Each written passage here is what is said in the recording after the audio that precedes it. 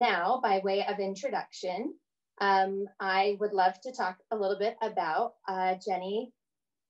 She is the 19th century women's history specialist at the Church History Department in Salt Lake City. She earned her PhD at George Mason University in DC in 2013 in American history. She is the project lead on a website collecting all of Eliza R. Snow's discourses at the churchhistorianpress.org. And she will be publishing a print volume of selected discourses in a few years. Her book, First, The Life and Faith of Emma Smith, will come out with Deseret Book on March 29th. She has previously published At the Pulpit, 185 Years of Discourses of Latter-day Saint Women, which is found on the Gospel Library app, and The Witness of Women, First-Hand Accounts and Testimonies of the Restoration. She has spoken at Time Out for Women, BYU Women's Conference, and BYU Education Week. Jenny loves to quilt, travel, read, play board games, and do yoga. Sister Reader, we are thrilled to have you this evening, and now I'll turn the time over to you. Thank you so much. I am delighted to be with you tonight too. I first of all wanted to share my screen and show you some of the resources that we've put together as the Church History Department that will especially help you in your Come Follow Me study this year. So this is just the church website. And if we go into Gospel Library, it is the same format as it is on your phone. So this should look familiar. If we go into Restoration and Church History, we can of course see Saints Volumes 1 and Volume 2. I hope you've read those or will read those because I think they've done an excellent job on those.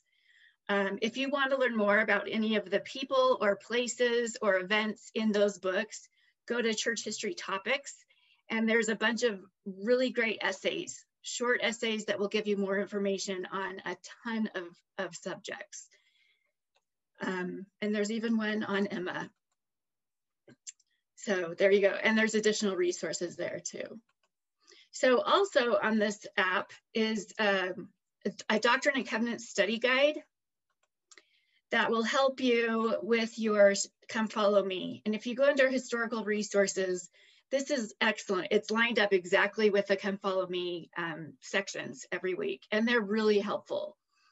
They'll take you to a direct link of the Joseph Smith Papers production of the first written version of the Revelations and give you more really detailed information.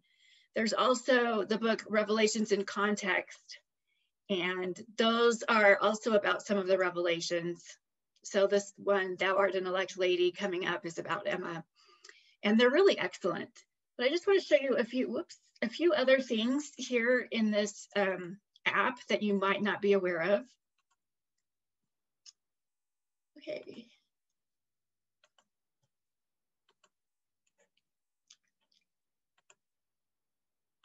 Okay.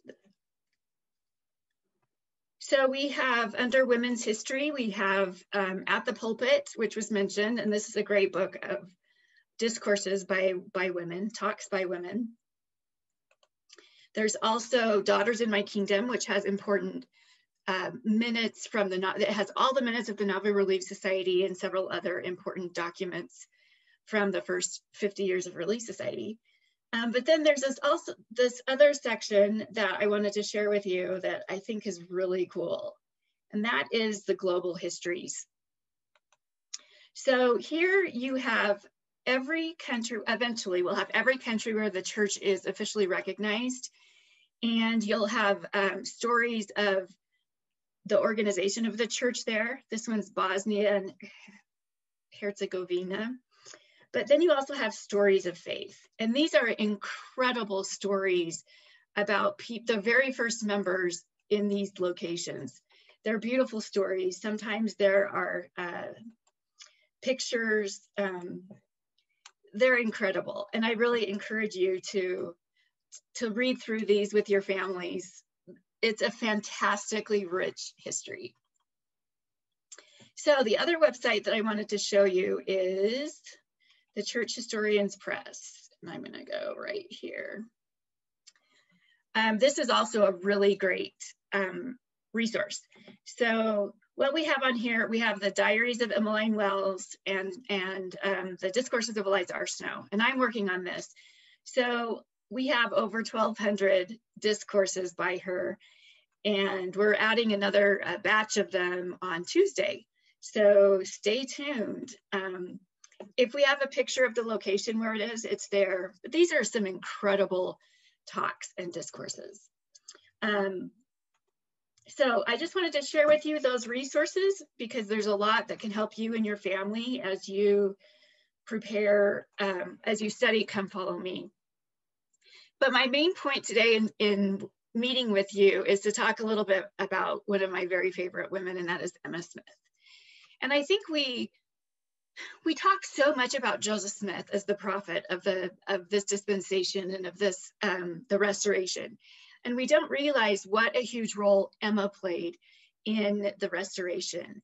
And I think by so doing, when we understand the role that Emma played, we can also understand the role that we play in the ongoing restoration, and that it's not just for men holding the priesthood, but it's for everybody.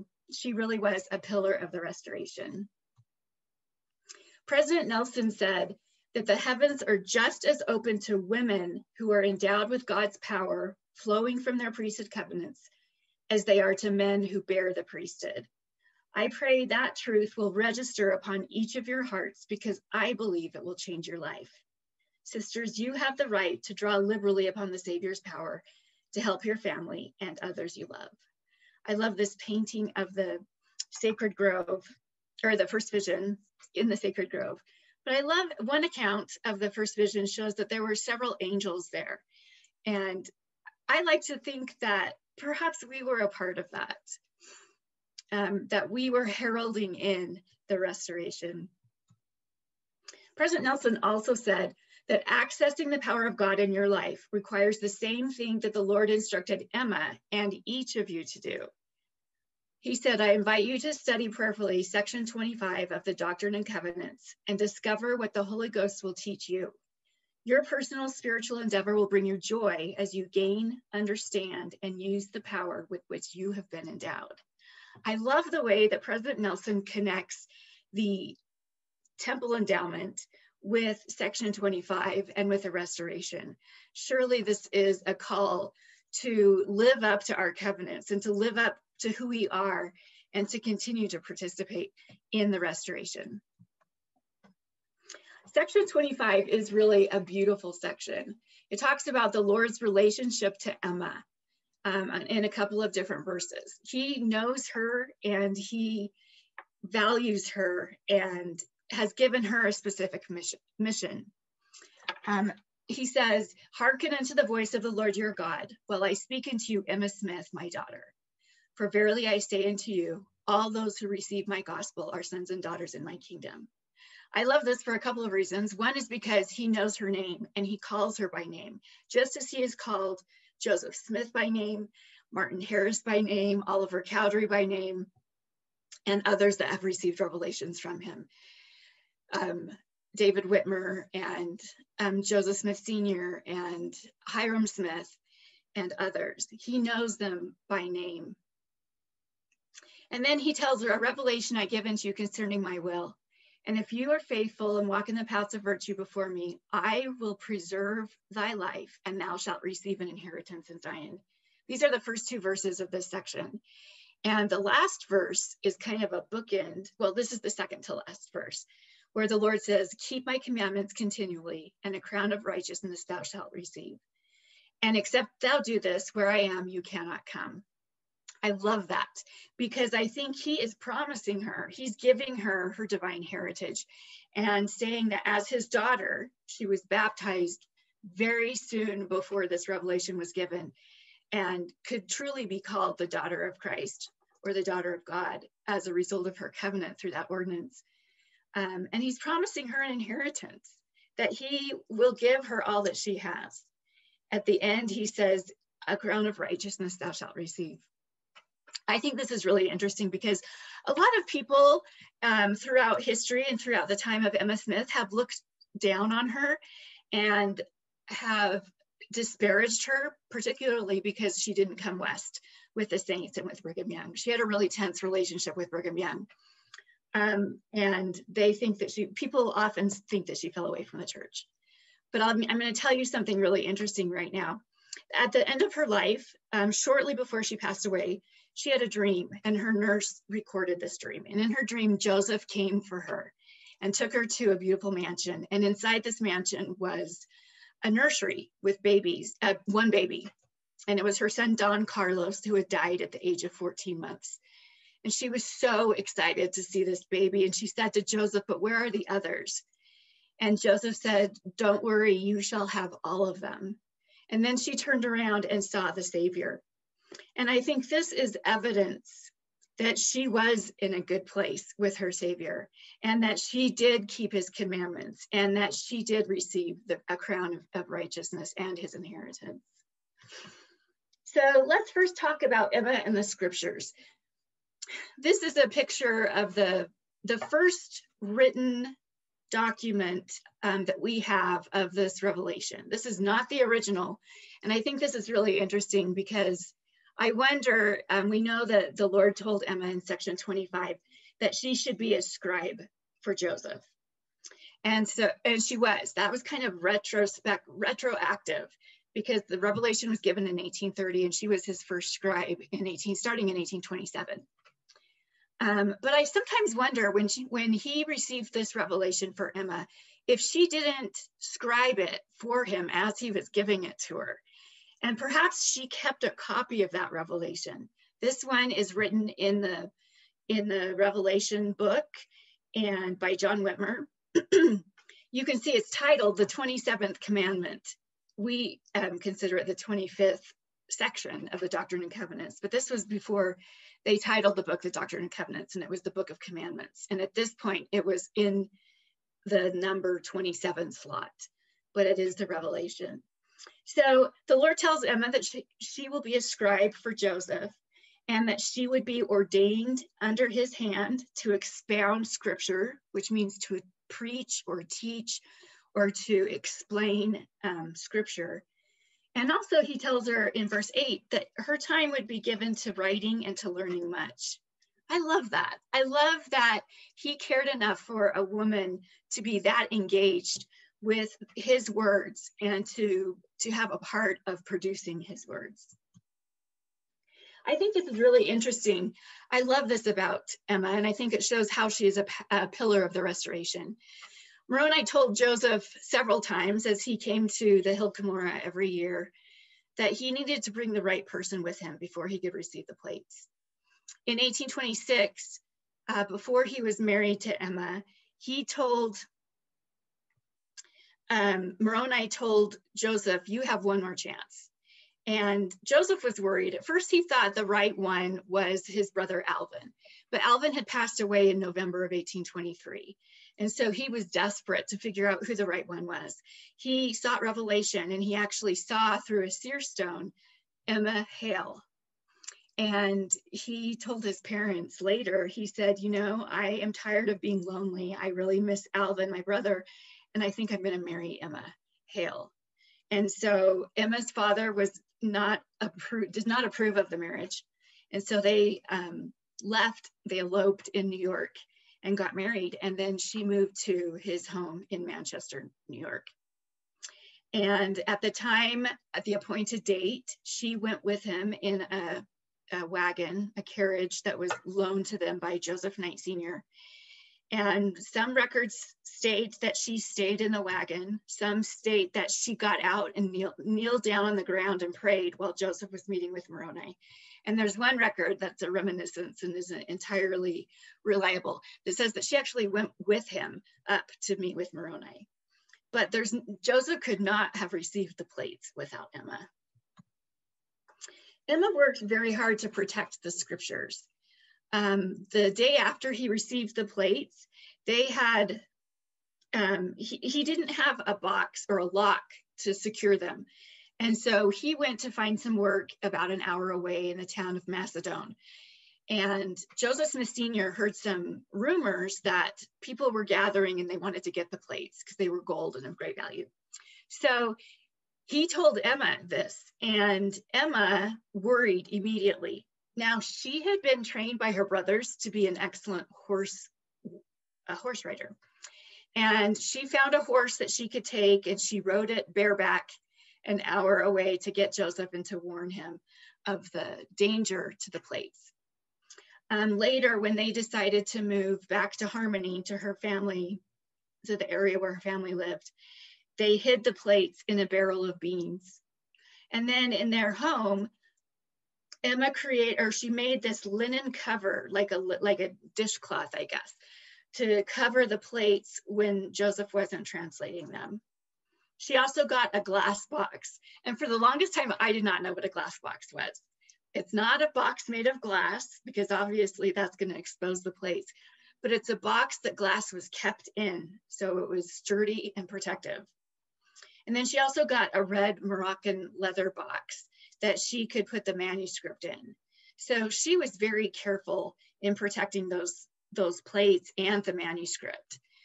And we know that she also scribed for Joseph when he translated the Bible, the Joseph Smith translation. They took that manuscript with them to Missouri when they moved there. And Joseph thought he would get it published there, but a lot of things didn't turn out the way they had planned in Missouri. And he was imprisoned in Liberty Jail. And Emma had to get the kids back to Illinois in safety and the manuscript. When they got to the frozen Mississippi River to cross over into Illinois, they discovered it wasn't frozen thick enough that they could all ride over in the wagon. So she actually had a pouch with a waistband so that she could wear this under her skirt and put the manuscript in the pouch. And I love this depiction of her walking across that river. She had a baby and a little toddler, and then 2 little children that were clinging to her. Plus she had that Bible manuscript under her skirt. She did everything she could to protect the scriptures. We talked a little bit about Emma as a scribe. This is really interesting. This is the Emma and Joseph home in Harmony, Pennsylvania. And I haven't been there, but I have coworkers who have set this all up. And this is an interesting story. Mark Stakers, one of my coworkers, was in charge of this site. And he was looking for a turkey feather that Joseph would have used, something very similar as the quill for his translation. And he couldn't find one. Mark couldn't find one anywhere. He even went on eBay and ordered something that was similar, but it wasn't a turkey feather. And he was praying to know what to do about this. And he went outside one morning, and there on the step was a turkey feather. So that's the turkey feather that he found. So Emma did initially scribe for him until Martin Harris came. One person who spoke at her funeral said that she had very feminine and beautiful handwriting, which I love. Martin Harris came to Harmony at the very time that Emma was very sick. She was pregnant with her first child, and he stayed and later took the first section of the manuscript, what we call the 116 pages, back to his home. And the day after he left, Emma had her baby, and the baby passed away immediately. And she was in very poor health, and Joseph was very worried about her. He didn't leave her side for 2 weeks. And finally, when she was kind of coherent enough, she said, "Joseph, where's the manuscript?" And he said, "I don't know, I'm gonna go get it." And she said, "Please go, my mom will take care of me." So Joseph went back to New York and discovered that Martin and his wife had lost the manuscript. And he went back to his family home and just said to his mother, "I don't know what I'm gonna do. I'm gonna mess everything up. I'm gonna lose this gift and this charge from the Lord." And the second thing he said was, "What am I gonna tell Emma?" Emma was such an integral part of that. So we know that luckily he was able to repent and get the plates back and continue that translation, and that Oliver Cowdery and others came to help him. I love this scripture in section 25, where the Lord tells Emma, "Murmur not because of the things which thou hast not seen, for they are withheld from thee and from the world, which is wisdom in me in a time to come." Emma never saw the plates, which I think she was a stronger woman than I would have been, because I think I would have wanted to take a peek. But she talks about later in her life how when she would handle them under that linen cloth, and she would pick them up to clean under them, and she could tell that they were of a pliable, durable substance of gold, and she could hear them, the sound of the pages that they would make. But she, interestingly enough, I don't think she needed to see them to be a witness of this great work. She saw Joseph translating. She knew the power that came over him, his lack of education, his lack of ability to do this. And she knew that he was a prophet of God. And so she was a witness in another way. In fact, she said this in an interview that her sons gave with her in 1879, a few months before she died. She said at the very end, she said, "I know Mormonism to be true, and I believe the church to have been established by divine direction. I have complete faith in it." She describes the revelation process, or the translation process, with Joseph using the seer stone. And then she says this: "I was an active participant in the scenes that transpired and was present during the translation of the plates and had cognizance of the things as they transpired. It is marvelous to me, a marvel and a wonder." I love that she used those words, because I think those are words that Joseph begins in several revelations to the men that are involved. A marvelous work and a wonder is about to come forth. She was just as much a part of that as those men.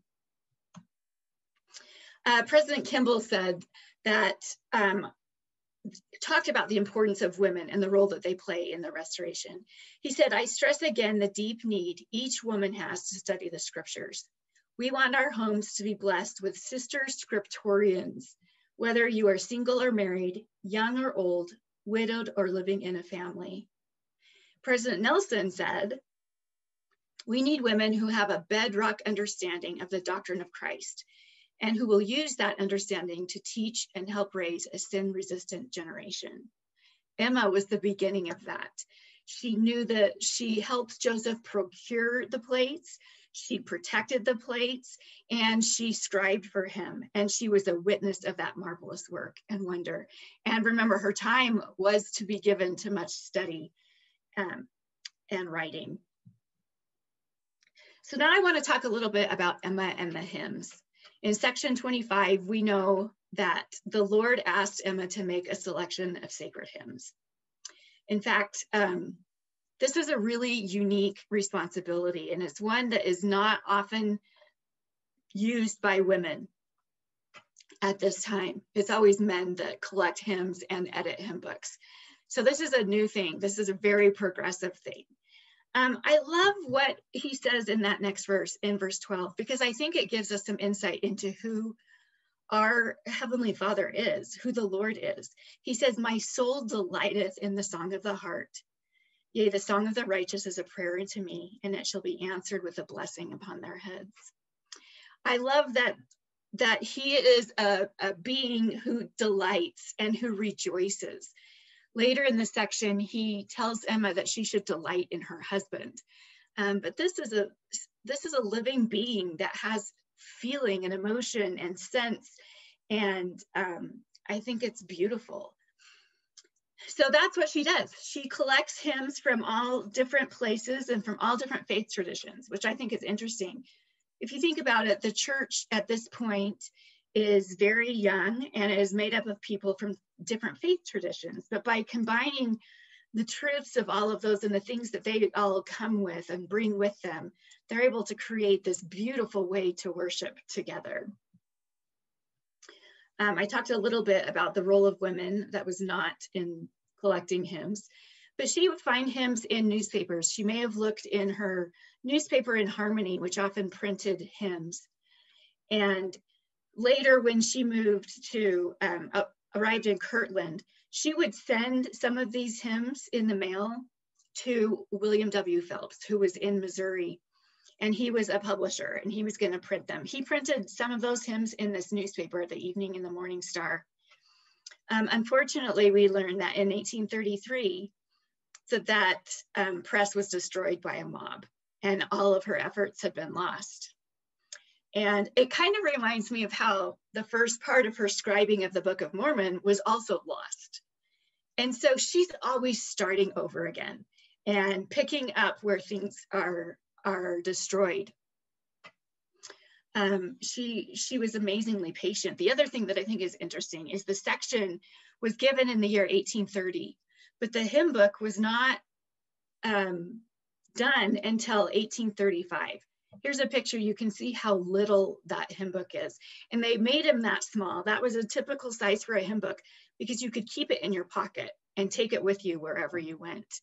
And also, I think it's interesting that the hymn book does not include the tunes or the music. Part of that may have been because the press wasn't that sophisticated to make music, the clefs and the notes. But part of it was also because the hymns were sung to different tunes, and they could be sung to different tunes. So they were labeled by what meter they were in. But I love the preface of this hymn book. She wrote, "In order to sing by the Spirit and with the understanding, it is necessary that the Church of the Latter-day Saints should have a collection of sacred hymns adapted to their faith and belief in the gospel, and as far as can be, holding forth the promises made to the fathers who died in the precious faith of a glorious resurrection, and 1,000 years reign on earth with the Son of Man in his glory. Notwithstanding the church, as it were, is still in its infancy." So this is 1835, 1836. It's only 5 or 6 years old. "Yet as the song of the righteous is a prayer unto God," there she is drawing upon her revelation, "it is sincerely hoped that the following collection, selected with an eye single to his glory, may answer every purpose till more are composed, or till we are blessed with a copious variety of the songs of Zion." That's beautiful. Now, the hymn book was, the copyright of the hymn book says 1835, but it probably wasn't really actually published until 1836, in time for the dedication of the Kirtland Temple. And that was that dedication, we know, was a powerful experience with great charismatic gifts and prophecies fulfilled, with the singing and the angels that were there. I love the story of them singing "The Spirit of God like a fire is burning," which has become a standard at each of our temple dedications. I love that Emma was helping the saints to worship together collectively, and that's a powerful thing. But I want to share a story with you from Amanda Barnes-Smith, who was in attendance at that temple dedication. She later had a very sacred experience with one of those hymns in a very private worship setting. She and her family were on their way to Missouri. Their plan was to go to Far West, and they stopped for one night at Haun's Mill. And that one night happened to be the massacre of Haun's Mill. And her husband was killed, and one of her sons was killed, and another son was mortally injured. And she was desperate. She didn't know what to do. And she received personal revelation. We know the story of using slippery elm bark to make a poultice for her son's hip. But she and a group of women that remained there would often gather together to pray. And pretty soon, the mobsters around there, the Missourians, asked them or told them they couldn't get together to pray. They were afraid of the saints gathering. And so Amanda went into a nearby cornfield, and she said that this cornfield became her temple. I love that. And as she prayed vocally, a voice came to her and recited the words of the hymn, "How Firm a Foundation." And that hymn was found in that first hymn book that Emma had published. But the last verse of that hymn came with such power and with such force to Amanda. She heard a voice telling her, "That soul that on Jesus hath leaned for repose." And now I can't remember the rest of it, but he tells her, "I will never, ever forsake you." And so I love that hymn, that collective worshiping hymn became a very individual song and prayer to the Lord. Another thing we learned in section 25 is Emma's role as First Lady. I love that. We also know that she's the elect lady, and we'll talk about that in just a minute. But she's told in verse 5 that the office of her calling would be a comfort unto Joseph Smith, her husband, in his afflictions, with consoling words in the spirit of meekness.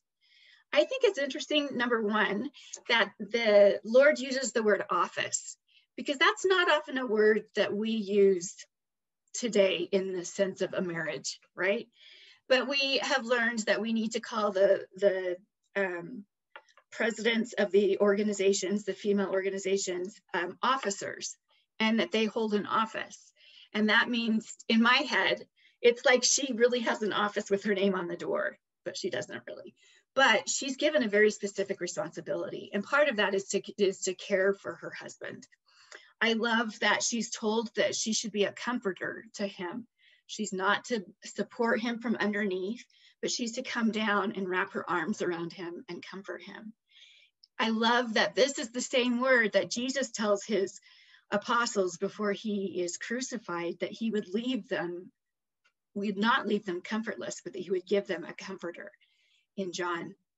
And in that sense, I think she has a very holy and divine calling.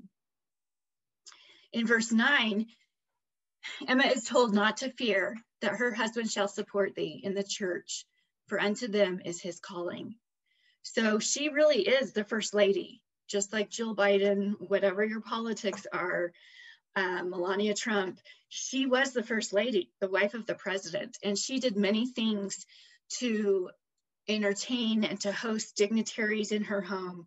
She rode with Joseph in the Nauvoo Legion. Remember, she was an excellent horsewoman, and she was an amazing first lady. She was very, people admired her. Like I said, we know that also she is named in section 25, verse 3 as the elect lady. She is the lady chosen, selected, or elected to lead the other women of the church. And it's 12 years later where she actually is able to do that with the Nauvoo Relief Society. I love that this revelation is not just something that happens within that year, but it's kind of like our patriarchal blessings, that sometimes it takes a lot of time for these things to come about. She is told that she should be ordained. Remember how she was given the office. And we don't use this word in the same way anymore, but the early saints did. She was ordained under Joseph's hand to expound scripture and to exhort the church. And that's exactly what she did with the Relief Society. She gathered these women together. She taught them the importance of the Book of Mormon and the importance of Christian discipleship and fellowship in caring for the poor, relieving the poor and the needy, and saving souls. Joseph said that the Relief Society was to relieve the poor and save souls. He also said that the church wasn't fully organized until the Relief Society was organized. He really saw that Relief Society, that women's group, or you could even say quorum, although today we use the word quorum for priesthood quorums, but it was a companionship organization to the priesthood. Shortly after the Relief Society was organized, the temple ceremony was revealed. And we know that the Relief Society was an incredible preparation and part of that temple restoration. Like I said, the Nauvoo Relief Society was a place to understand the meaning of, interpret the scriptures, to encourage or to embolden, to provide relief both physically and emotionally, and to save souls. At that first meeting on March 17th, 1842, Emma told the women, we are going to do something extraordinary. And it's true, and they did. And we continue as members of the Relief Society to do something extraordinary. I love the story of Relief Society members all over the world over this past year with the pandemic, making millions and millions of masks to relieve the poor. And I'm so grateful that I can belong to this organization. President Nelson said this. He said, we, your brethren, need your strength, your conversion, your conviction, your ability to lead, your wisdom, and your voices. The kingdom of God is not and cannot be complete without women who make sacred covenants and then keep them, women who can speak with the power and authority of God. We need you to speak up and speak out in ward and state councils. I think Emma took this really seriously. She was an assertive woman who spoke up and spoke out when she was concerned about things. She also was the first woman to receive temple covenants in this dispensation. And I think it's interesting that she then gave those temple covenants and the temple endowment to other women. So she was an elect lady and a first lady. They called her the presidentess of the Female Relief Society, but they also called her the priestess. And that's a word we often hear in the temple, sort of the female equivalent of priest. And she really did work together with her husband and work to help other women to understand their place and their role in the restoration. So just quickly, Emma and her covenants, she was baptized in Colesville, New York in the end of June 29th, 1830. Shortly after that, she was supposed to be confirmed, but a mob came and broke up the meeting and took Joseph off to court and to jail. They were soon reunited, and back in harmony, she received this revelation. But even this revelation was not her confirmation or her patriarchal blessing. So she received this revelation in July of 1830. And then later, a short time later, a couple of weeks later, Joseph Knight and his wife, Polly, came down from Colesville because Polly also had not been confirmed. And so they held a sacrament meeting and confirmed Emma and then confirmed Polly. So she's had several blessings and revelations. This revelation, section 25, is a very unique one and an important one. She received her patriarchal blessing from Joseph Smith Sr.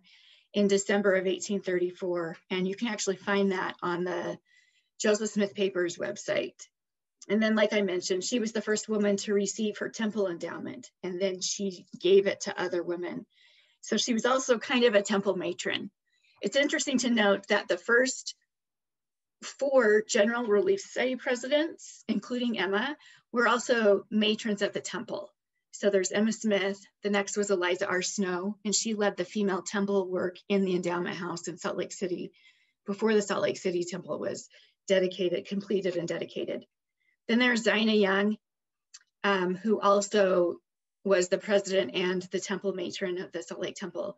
And then Bathsheba Smith was the 4th General Relief Society president and matron of the Salt Lake Temple. So I love the way that those two, the Relief Society and the temple, are connected. And I hope that we would think about that and what that means for us today, and how can we connect the temple and the Relief Society. President Nelson said, "We need women who are devoted to shepherding God's children along the covenant path toward exaltation. Women who know how to receive personal revelation, who understand the power and peace of the temple endowment, who know how to call upon the powers of heaven to protect and strengthen their families."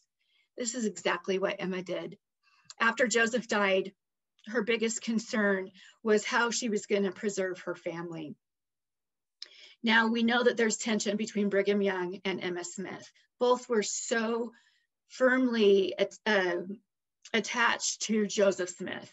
Brigham really worried about how to preserve the church. Emma really worried about how to preserve the family. And she decided that it was better for her and for her family to stay in Nauvoo while Brigham and the saints went to Utah. She stayed there. She took care of Lucy Mack Smith. She raised her children, and she was buried there next to her husband. So I want to end with this question: what is your role in the restoration? If we understand Emma's role as pivotal and so important, then surely we each have a role in the restoration. The last verse of section 25 says that the Lord is saying, "This is my voice unto all." We all have specific roles and responsibilities, But I think he's also saying, this is my voice unto all, this revelation, because I want you to understand Emma, and I want you to understand how she fulfilled her role and what her role was. I'm so grateful to be a member of a restored church with prophets and apostles, and with opportunities to serve and to work, to be a part of Relief Society, to have a hymn book and worship in song, and to understand what my own personal role is. I'm grateful for Jesus Christ and for the part that he played in making this all come together. And I say these things in the name of Jesus Christ. Amen.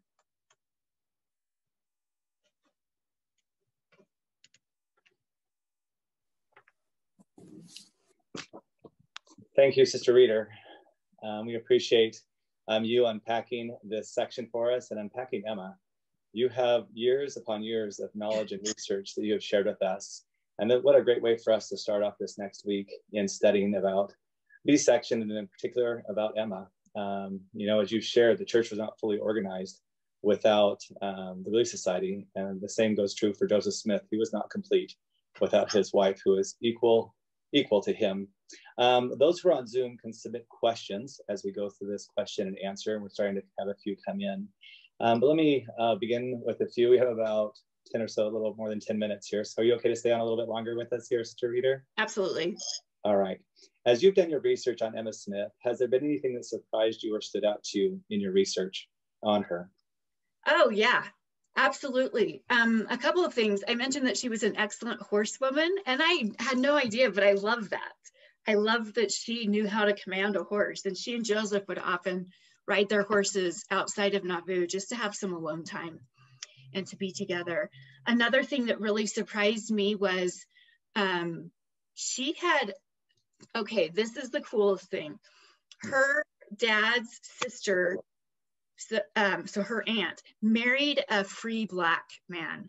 And so she had biracial cousins. And I wonder if this really influenced her relationship with Jane Manning James and with other early Black members of the church who, and even the men who received the priesthood. I love that she has that part of her. Another thing that really surprised me about her is that she was very politically and she was very politically in tune. She knew a lot about the US Constitution, about the Illinois State Constitution and the Nauvoo City Charter, enough to correspond with the Illinois governor to try to receive protection for Joseph. And she knew what to ask for, and she knew how to ask that. And I had no idea that this girl from a farm in Harmony, Pennsylvania was so educated. She also had a great business savvy. She ran a dairy in Harmony, and then when Joseph was often out of town or in prison or, you know, on missions, whatever, she would take care of all the business of the family and of the church. So those were things that really surprised me. Wow. One of the questions was, how old was she when she died? Okay, I don't do public math, but she was born in 1804 and she died in 1879. That's not hard. That's 75, right? Yeah. Okay, she was 75, yeah. Great. And one of your favorite characteristics of Emma, you may have explained that already, but what's one of your favorite characteristics of Emma? I think she was a little bit feisty. And I really like that because I'm a little bit feisty too. But I think that she knew how to talk with Joseph and how to bring him in line when things were causing problems. And she also knew how to stand up for herself, which is exactly what she did after Joseph died. And she made sure that she had means to take care of her children and to raise her children, and that they were taken care of. Great, thank you. What would you tell somebody that finds it really messy and struggles with the situation Emma found herself in regarding plural marriage at the very beginning when she was unaware? Yeah, this is huge. And one of the reasons why I didn't talk about it was because I knew I'd come up with the questions. And this actually, I'll be honest with all of you, this was really hard for me to understand. because I think I would have been really mad and upset too. So I have sort of come to my own understanding of Joseph. This is my interpretation, Jenny Reeder's interpretation. It is not the church's interpretation or whatever, but this is my interpretation. First of all, I think it's important to realize that Joseph Smith's polygamy was very different from Brigham Young's polygamy. In Nauvoo, everyone who practiced plural marriage was sworn to secrecy, or they actually covenanted to keep it confidential and to not talk about it. Brigham Young, on the other hand, made it very public in Utah, and Utah Latter-day Saints were known for their polygamy. And as a result, there was a lot of anti-polygamy legislation.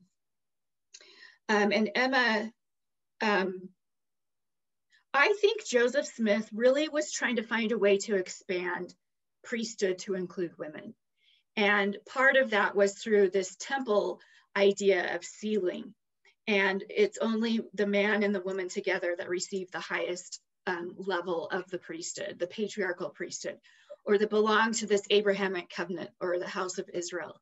And so I think he often found women that had no opportunity or no connection. There were many young women that were orphaned that came and lived with the Smiths, and Emma cared for them. And those were some of the people that, or the women that he was sealed to.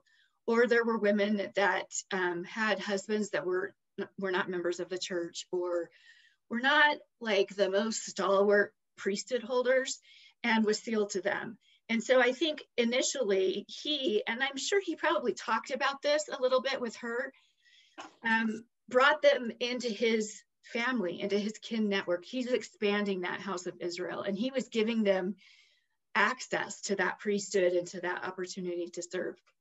Now, I think he also knew her well enough to not tell her about certain women that he was sealed to. And I can't imagine the feelings of betrayal and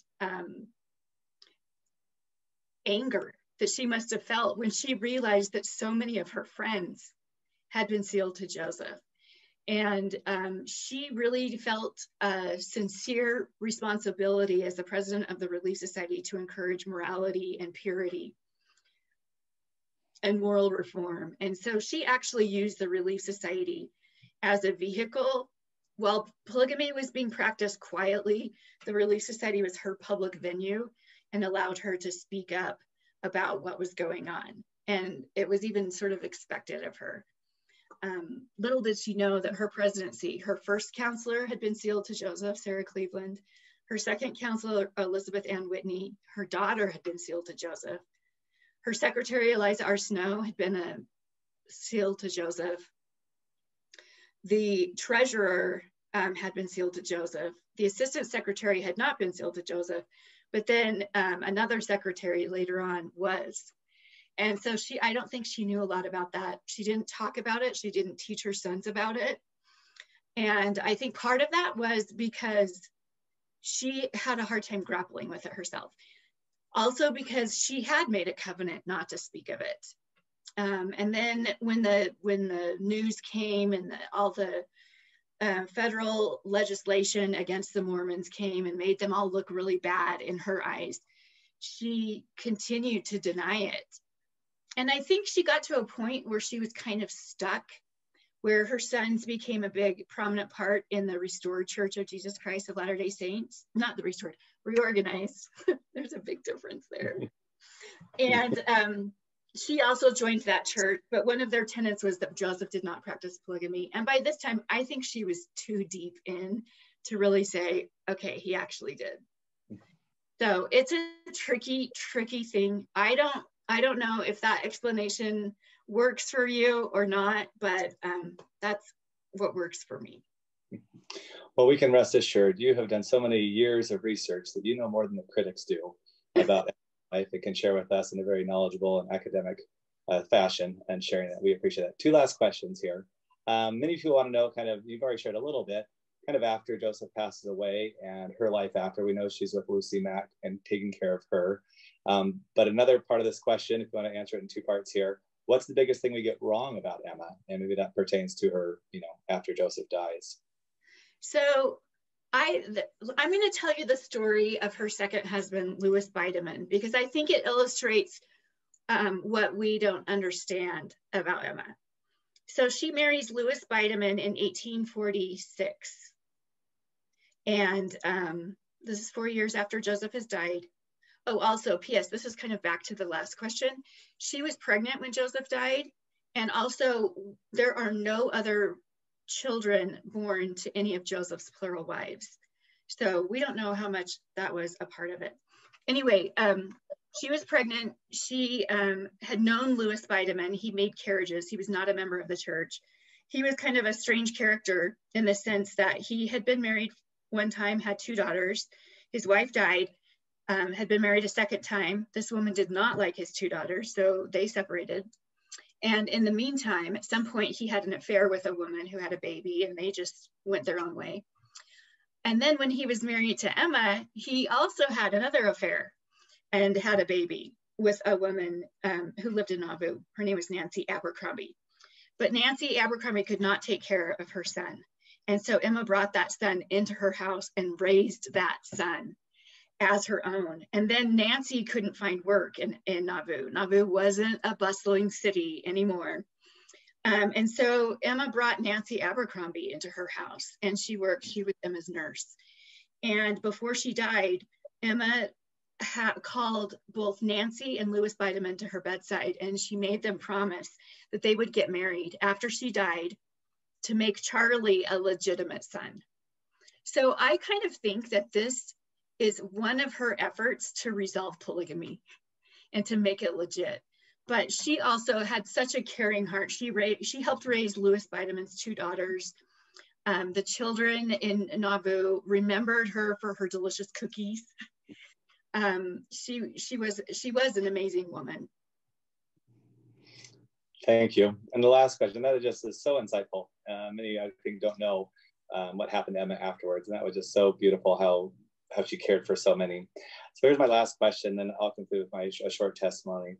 But at one point in your research, I believe you described your own personal relationship with Emma as conflicted. But that changed with an experience you had one day with Sister Burton, the Religious Society president of the church at the time. Could you share the experience and then close in sharing with us how your testimony has been strengthened in your research and why you choose to believe? Absolutely, I would love to. As an academic historian, I read the Nauvoo Relief Society minutes critically, because that's what I was trained to do.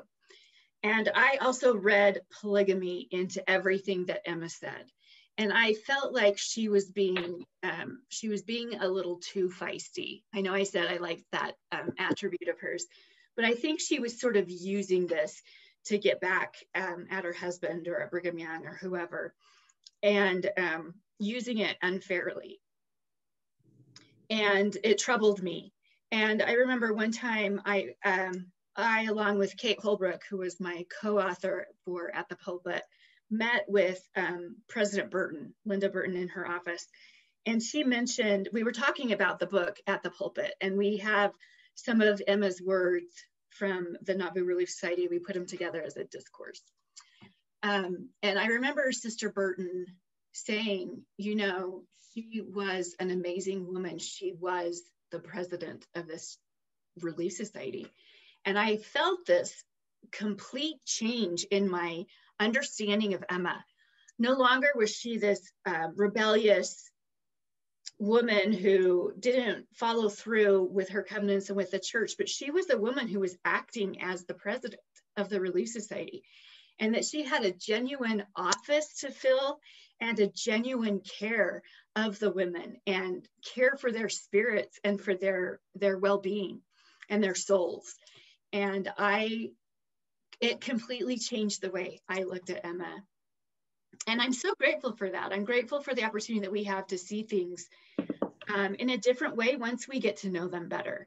And that's not just dead old people, but it's also our neighbors and our family members, and understanding what's going on behind closed doors or what's going on in someone's head. We can realize that these two are children of God, and that these words are his voice unto all, and that we all have a part to play. Sister Reader, thank you so very much for your testimony, for your research and knowledge. You certainly led us into this next week. Excited to learn more about these sections, and we so appreciate your time and expertise in all of this. And I would just close, some of the experiences that you shared are big ones for me too with Emma, her losing her son and being the meek but strong and under control to tell Joseph, go back to Palmyra and find out what's going on there, basically. And then when Joseph's in Liberty Jail, but she's struggling in her own way just as much, if not more, than Joseph, crossing with her 4 children. So her struggles are just as real and just as deep and read just as much as her husband, Joseph. And then one other moment in time for me that was kind of plays out with verses 5 and 9 that you unpacked really well about how she was to comfort and console and he was to support, was in the translation of the Book of Mormon. That there was a day where he went to go translate with Oliver and he couldn't because something was wrong. And the Spirit told him, you need to go make amends with Emma. And I just thought how precious it was that the Lord wasn't about to allow Joseph to go on with revelation and other things without having this sweet relationship with his wife. And so we appreciate all that you've shared. I'll just close again by the same quote that you shared some minutes ago, but Emma on her deathbed to her sons, where she shares about her testimony. And it reads, my belief is that the Book of Mormon is of divine authenticity. I have not the slightest doubt of it. Though I was an active participant in the scenes that transpired and was present during the translation of the plates and had cognizance of things as they transpired, it is marvelous to me, a marvel and a wonder, as much as to anyone else. I know Mormonism to be the truth. I just think that is a powerful statement that you've shared, and I'm just reiterating here that she knew the church was true, and I end with my testimony that I know this church is true, that the Book of Mormon is authentic, that it is the Word of God. And I am so grateful to have another witness aside from these 3. In fact, she's probably needs to be placed right there, if not ahead of these 3 witnesses, because she witnessed every bit as much as these others about the truthfulness of the Book of Mormon, and grateful to have her witness too added to all these others, and leave that with the name of Jesus Christ. Amen.